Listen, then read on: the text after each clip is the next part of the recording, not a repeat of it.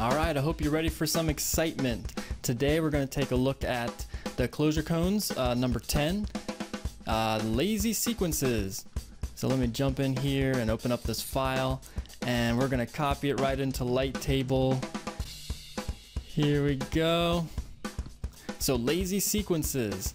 I'm going to delete this meditations function real quick. Let's just look at each of these expressions. Here, let's look at the first one. There are a wide range of ways to generate a sequence. What is a sequence? First of all, I don't know. Let's see. Let's find out what this is. I guess a list is a sequence, a vector is a sequence. What's going on here? So we've got range from 1 to 5. So what is that going to give us? Here's a way to cheat. Let's see exactly what that gives us. Range 1 to 5.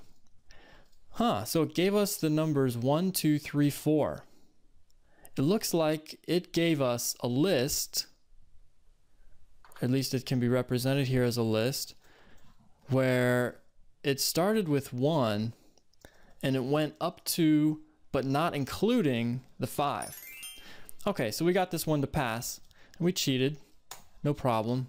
That's acceptable. This is all about exploring and learning about how this works. Okay, for now, let's look at the next one. The range starts at the beginning by default. So what's the beginning? Is that like 1, I guess? Again, is it just going to be 1, 2, 3, 4, up to, but not including the 5? Maybe not.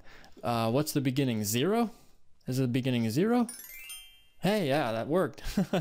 Okay, so if you don't pass the beginning, I guess it's just going to be 0. So range 5 did return 5 elements from 0 up to, but not including, the 5. Cool, so that's a pretty handy way to express a long list very easily. All right, so it's important to only take what you need from a big sequence. So here's a sequence. It's not that big, but it's we're looking at a vector with 10 elements in it. And that's the result of calling, or that's the same thing as what gets returned from calling the take function with some parameter. And then this range 100, that's going to return back a sequence with 100 elements in it.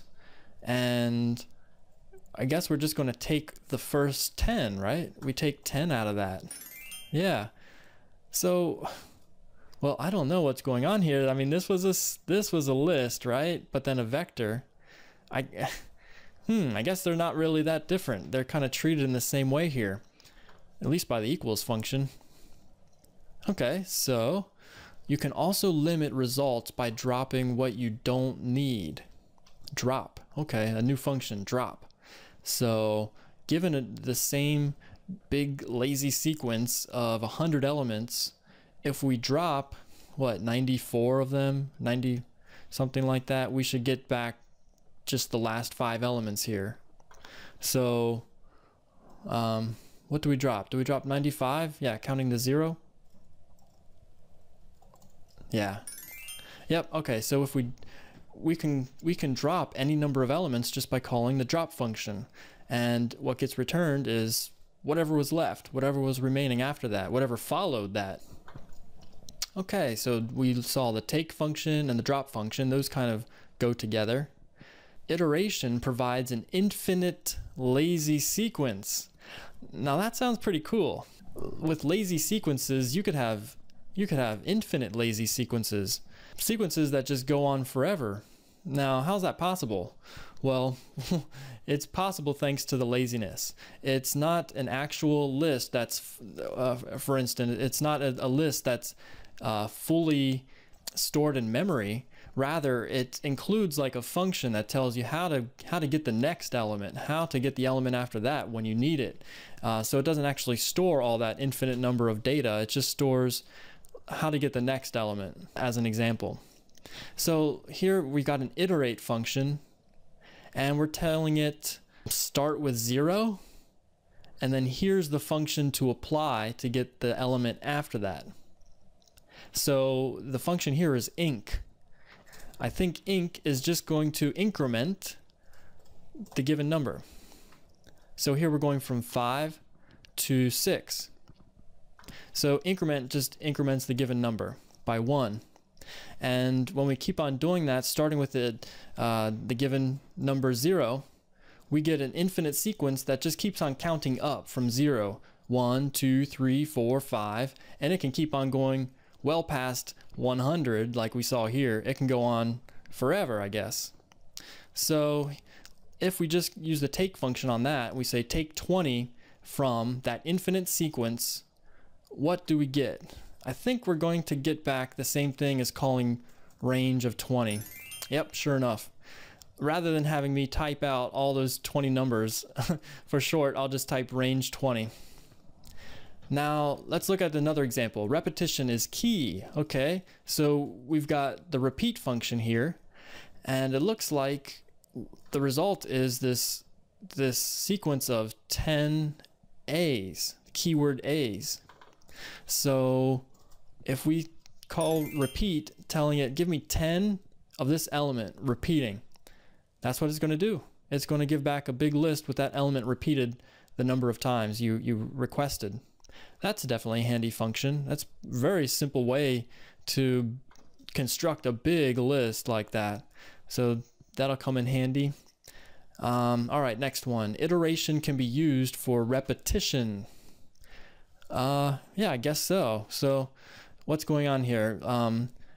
We've got a sequence here where it's repeating the foo keyword 100 times.